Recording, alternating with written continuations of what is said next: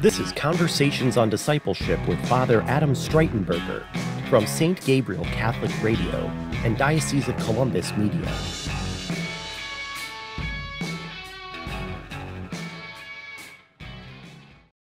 Welcome to Conversations on Discipleship. I'm your host, Father Adam Streitenberger. With me today is Anne Gradoville. She is one of our focus missionaries at Ohio State University. Welcome, Anne. Thanks, Father. So great to have you. Let's start with a prayer in the name of the Father, the Son, and the Holy Spirit. Amen. Lord God, we ask that you pour out your Holy Spirit upon the community and all of the students at Ohio State University, that their hearts might be open to your love and your mercy, especially to the work of our focus and SPO missionaries there and all of the work of the Newman Center.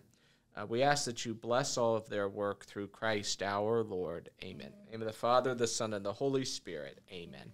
So, Anne, this is your first year at Ohio State. It is, yes. Is that right? Yeah. As a focus missionary. Did you serve anywhere else before? I did not. I just graduated college in May from a small college in Iowa called the University of Northern Iowa. So this is my first year. Well, what do you think of Ohio State? It's really big. I went to a school of 10,000 students, so 65,000 has been an adjustment, but I love it. I love it so much. There's so much potential. So beautiful. As this is our kind of first time together, we'd like to hear your story, kind of how you came to know the Lord. Yeah. So maybe you could share that with us. So I grew up in a really good Catholic family, my parents, and then I had one sibling. His name was Jack, an older brother, and just like a really good family. We went to Mass. We did all the right things. I think like the personal side of faith was missing a little bit, but I knew it was important, and I always wanted to go to Mass. Throughout middle school and high school, I was very involved in things, but probably for a little bit of the wrong reason looking back.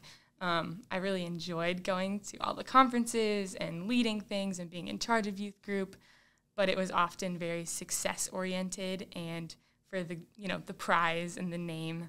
And along that time, I also was playing a sport pretty competitively, and so that was fueling that desire to have an identity outside of faith life alone in the relationship with the Lord. And so went to college, and I actually played a sport in college too. I played golf. And so I knew going to college I wanted to be involved in the Newman Center and be active there. But I was also living this very separate life of athletics. So I got involved at the Newman Center. I was in a Bible study my freshman year, but then super immersed in an athletic culture. And coming to know the Lord, but also living this double standard, double life. My sophomore year, I got involved in leading a Bible study and was still in Bible study, loved it. But again, it was falling into the same trap of doing it for the purpose of being seen, being known. And then a big change was my junior year. We got focus missionaries at my college. We didn't have them the first 2 years, and we didn't have a lot of people walking with us, discipling us in any way.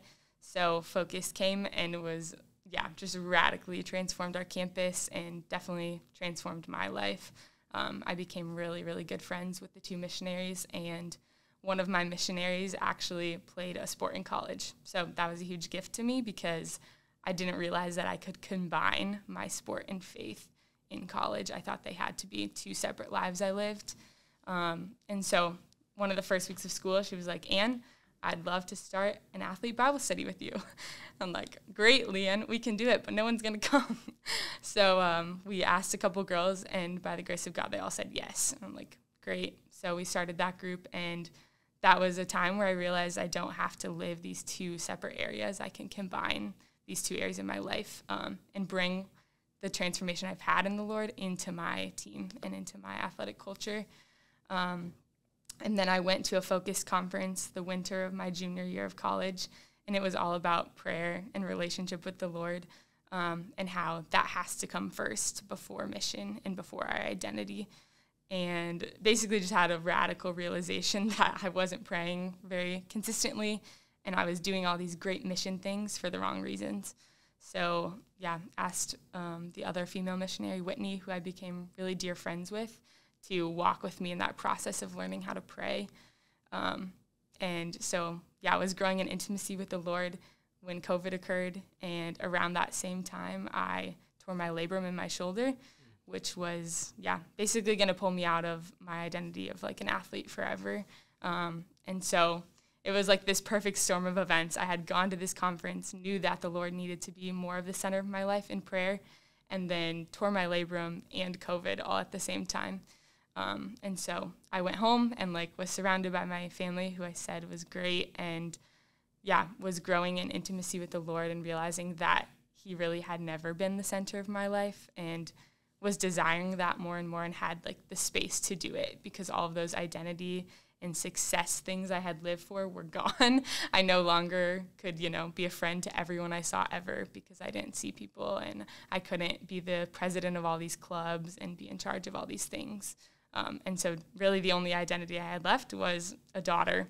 And so really just like learned to embrace that identity. And that was like the major turning point, was that perfect storm. I wouldn't necessarily say that it was like this huge moment because I had a relationship growing along the way, but it was definitely a turning point on the road for me. So then that was the moment that I was like, okay, I'm going to make him the center of my life. I'm going to commit to praying every day. And that led to the moment of desiring to do mission in a more complete way, which is now where we're at. So, yeah. If you're tuning in, this is Conversations on Discipleship. I'm your host, Father Adam Streitenberger. With me today is Anne Gradoville. She is one of the focus missionaries at Ohio State University. Anne, it really kind of strikes me how the Lord, he uses different things to remind us what our primary identity is. And sometimes we realize that the other things that we've kind of allowed to be our identity, they kind of fail us or perhaps, fade away. Yeah. And, you saw that in golf, you saw that in kind of your campus leadership stuff and in relationships. Sometimes, like young people that are in a relationship dating or something like that, there's a breakup. Yeah. Or, sometimes even people that are very important in our lives and relationships in our lives, like death even, can become this opportunity. But I think it's always important to remember that one of the most important lessons we take from whatever this situation might be, and which you did from the end of really your collegiate golf career and with COVID, it's the lesson that our primary identity is a son or daughter of the Father. Yes, exactly. Yeah, it was the perfect storm that led me to that realization that has to be the center, and I can hold other identities that come from that identity, but those other identities will never fulfill me in the way that the identity as a daughter will. So it was, a realization that struck me deeply and is part of the reason that mission is so exciting, because I get to do that with women every day and teach them that as well. So now, I've spent hours, maybe hours, it might be an exaggeration, interviewing focus missionaries for various things. Yeah. One of a question which I've never asked them, which I want to ask you, is, so, you were kind of discipled. Yes, I was. Mm-hmm. And then at some point, the person who discipled you said, hey, would you like to run a Bible study? Did that happen to you? Like while you were a student, you ran Bible studies? I was actually running Bible studies before Focus came and I started being discipled. But I was, pushed to lead more transformative Bible studies once I was in discipleship, and they were centered on the right things, and it was flowing from a relationship with the Lord rather than just a desire to have something on my resume. So I think I was running Bible studies for the right reasons. So you probably aren't the one. I'm going to have to find a focused missionary to ask this question, because I wonder what it feels like when like you've been discipled, but then you're kind of like, hey, we need to kick you off on mission. Yeah, well, I kind of felt that way a little bit in that I was discipled and had all these plans to go to graduate school after college and things, and then my missionaries were like, hey, we need to kick you to be a focus missionary. Yeah.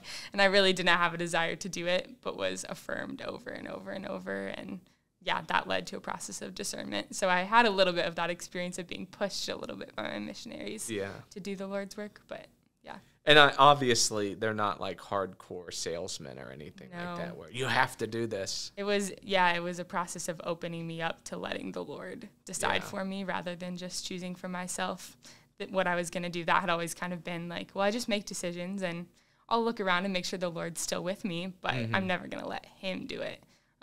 And yeah, becoming a missionary was the first time that I actually invited the Lord into my decision rather than just making it and making sure it was okay. So. What are you your like how long are you committed to as a focus missionary? We're committed to at least 2 years, and then every year after that we can discern whether or not we want to stay. So I have teammates who are going on 5 years, but I'll be here at least 2 years. Yeah. Do you and you guys self-fund too, don't you? Or well, not self-fund, but you like fundraise. Yes, we do. Yep. So everything that I have is by the gift of other people supporting me. So. And how do, like if there are listeners who would want to support a focus missionary, do you know? Yeah, we can maybe give you the link to put in like the show notes or something, but there is a link on the Focus website. You can find the Ohio State page and find all of us missionaries and reach out to us over email, text, or you can support us online as well. So. And there's kind of 5.5 missionaries. Yes. There's one who's part-time that we may not have much longer. He's graduating. He graduates in December, so we hope to keep him, but we don't know if he'll get to stay or not. So. Well, thank you so much for joining us, Anne. Yeah, thanks for having me. And you've been listening to Conversations on Discipleship. I'm your host, Father Adam Streitenberger. With me today has been Anne Gradoville. She's a focus missionary at OSU. And until next time, peace and all good.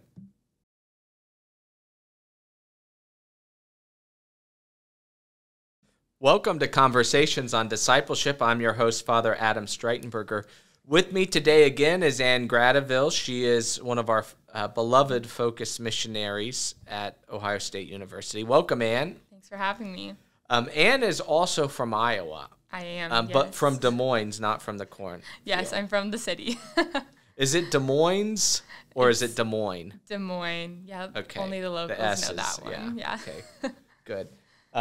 Let's start with a prayer in the name of the Father, Son, Holy Spirit. Amen. Lord, we ask that you bless us, bless our time together, bless all of our listeners in their day this day, through Christ our Lord. Amen. In the name of the Father, Son, Holy Spirit. Amen. So, Anne, when last we spoke, you told us your story, how you came to know the Lord, and you were and are maybe a golfer. I am, yes. And you went to Northern Iowa? I did, yep. Were you scholarshiped, or was that? I was scholarshiped, yes. So what I wanted to do is to talk to you about golf and the Lord and the connections between the sport of golf and our relationship with the Lord. Yeah. And maybe what lessons. So first, how did you get into golf? It was kind of a family affair. I didn't really enjoy it growing up, but I was the youngest of 2 kids, and my brother and parents loved it, so I was kind of drug along. I was like, well, you're not going to stay home by yourself. You're going to do this. And then, it was just a family thing we often did on Sundays. On, like, a day of rest, we'd go as a family and play, and eventually I realized I was kind of good at it, and maybe I could be pretty good at it. So it just led to a process of, well, maybe I should try a little harder. Now, you have a brother, Jack. I do. Is he a golfer, too? He is as well. Yep. But is he as good as you, or? He's actually better than I am. Is he? Mm-hmm. Did he play at the college level, too? Or? He decided not to, but he had some opportunities. Excellent. So you played through high school. Yep. And then you went to Northern Iowa, scholarship. Now, you mentioned in our last conversation that there was an injury your senior year.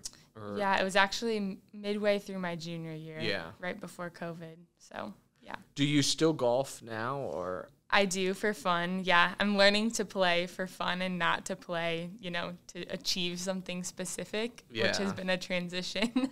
But I still enjoy it. I play a lot less frequently than I did, but I'll go out with my teammates and do it for fun. So. Great.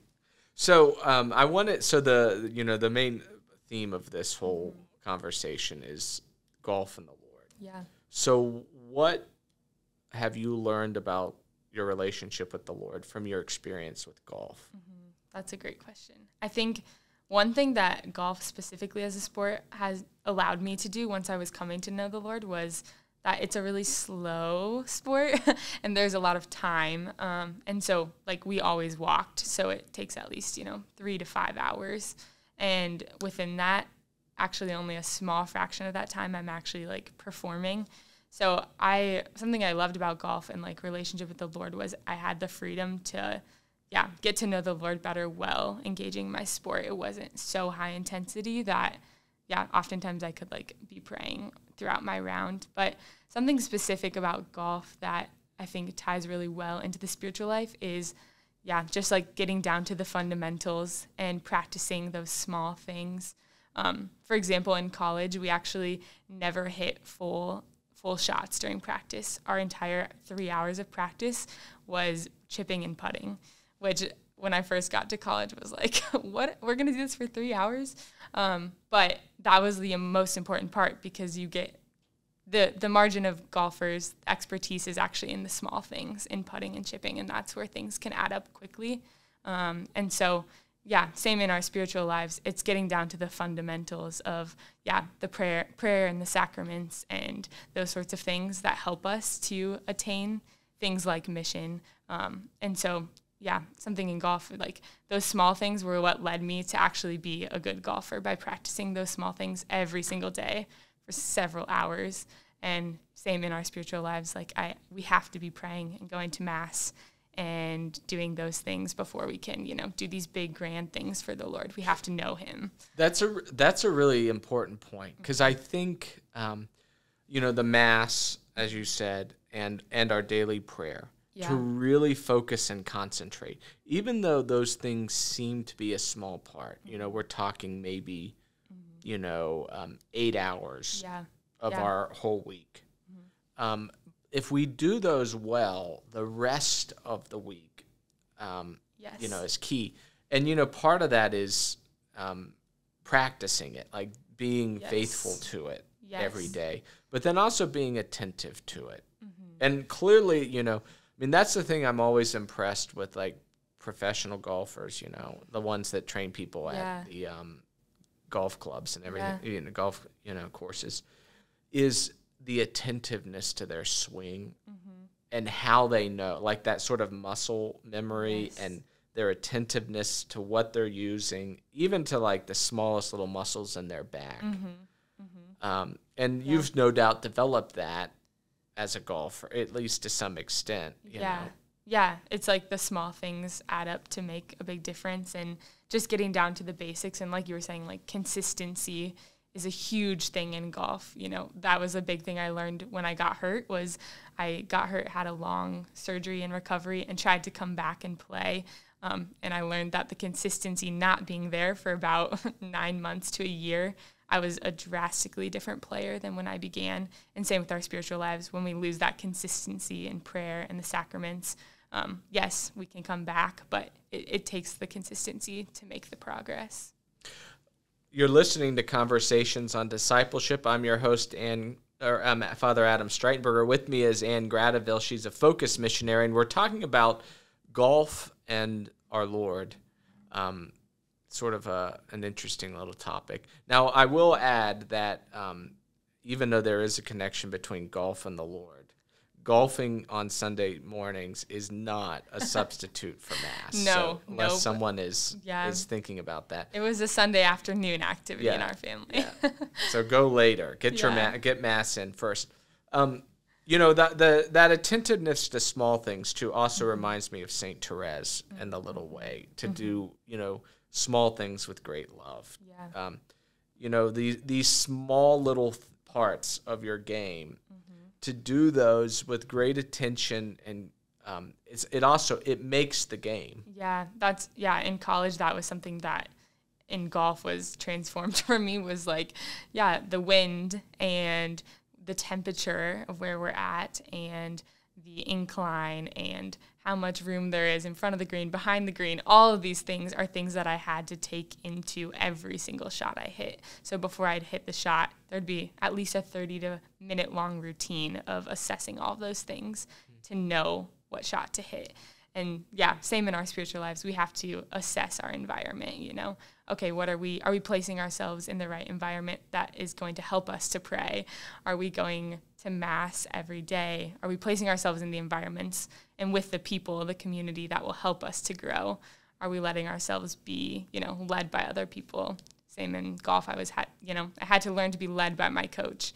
Am I letting myself be led by the Lord and led by those around me who have community and skills that I personally don't have yet? So there's just so many connections. You know, I also like what you said very early on about first walking golf. So you would kind of say carts are for wimps. I grew up a walker, so Yeah. I'm hold fast to walking. But, you know, if you're going for speed, carts are helpful. But walking provides an experience, I think. And, you know, and you, as you said, you can pray during that time. Yes. Not just for the success of your next shot or that you find the ball, but that, you know, like it becomes an opportunity really to walk with the Lord. Yeah, it does. Yeah, and you have so many hours out there. And like I was saying, it's a small part of the day that you're actually doing the sport, you know. The walking is actually what takes the time, or you're waiting on your competitors to hit. So yeah, it provided an opportunity to walk with the Lord. And I'd be lying if I said I didn't ever say a prayer of like, okay, Lord, let me find my ball. But I think it transformed from those small moments of prayer to a more intimate prayer life with the Lord while playing. So, and you know, I think that in itself also points to our relationship with the Lord is, you know, we walk with the Lord through this life. Yeah. And there are those moments of challenges where we have to be attentive to our environment and everything that's going on and swing. You know, they might be points of discernment, you know, where we have to discern, we have to make a decision, we have to cut a relationship, we have to sacrifice something for the Lord. But most of the time, our life is just that walking with Him. Yeah, and there's so many days on the golf course where you just get into a groove and you kind of forget what you're doing. And I think the same can occur in our spiritual lives when you get into a groove of prayer or going to mass. Like, you forget that you've spent an hour with the Lord, and that just becomes a opportunity to grow with Him, and you forget that you're like doing these things because you just know Him, and it's exciting to spend time with Him rather than a chore or something you're supposed to be doing. So yeah. What a couple, you know, as we kind of wrap up, is what is or was your favorite part of golf? I think my favorite part is just that there's always something to get better at. You know, you can't ever reach a point of perfection in the sport.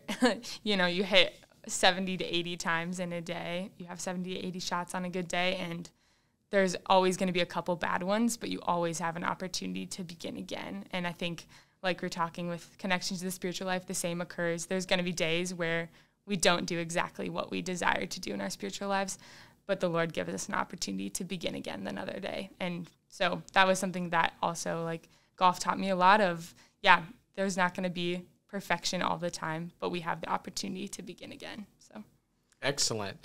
Well, thank you so much for joining us.